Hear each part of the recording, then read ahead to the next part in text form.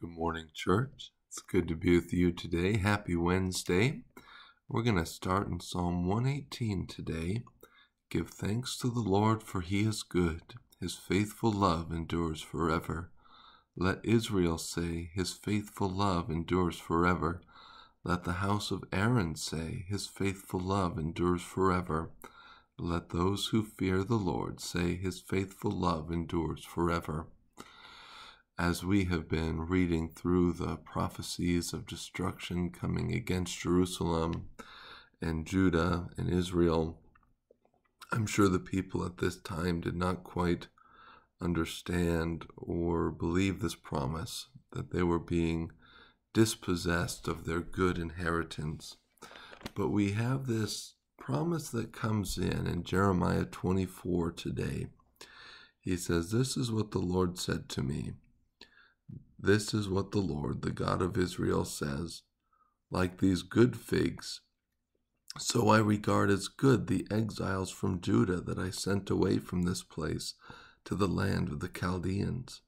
I will keep my eyes on them for their good, and will return them to this land. I will build them up and will not demolish them.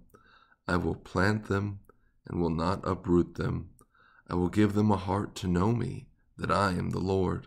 They will be my people, and I will be their God, because they will return to me with all their hearts." The people were given a choice at this time. They could submit to the discipline of the Lord, which meant going to Babylon into exile, or they could resist the Lord, deny the words of his prophet Jeremiah, and suffer unspeakable horrors that were coming because they thought that they were safe. They said, hey, the temple is here. God would never do anything that bad to us because look at this place. But we've already talked before that the Lord is no respecter of places or people. Everything is his to do with as he sees fit. And so sometimes, church, the right choice in our life is to submit to an unpleasant path, because it is the path the Lord has laid out for us. Especially if there's a time of discipline that comes upon us because of an error we have made or a sin we have committed. Sometimes the Lord doesn't remove the consequence of that sin. We have to walk through it and come out on the other side with a repentant heart, turning back fully to the Lord and trusting this good promise that says that he will be there and he never will reject us. Discipline does not mean that the Lord has rejected us or turned us away, but that he loves us and wants to apply that rod of correction that we might come back around so that we can walk in the light.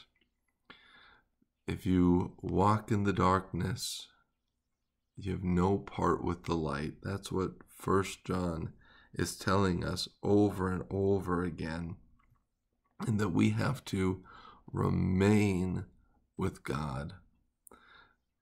I have written these things to you concerning those who are trying to deceive you. As for you, the anointing you have received from him remains in you, and you don't need anyone to teach you. Instead, his anointing teaches you about all things and is true and is not a lie, just as it has taught you. Remain in him. And so that's the final word today. Even the reality that God's Holy Spirit is within you is enough to provide the way that we need. We don't need further teaching. We have God's revealed word, and we have God's Holy Spirit that is within us. And John basically is saying, so act accordingly.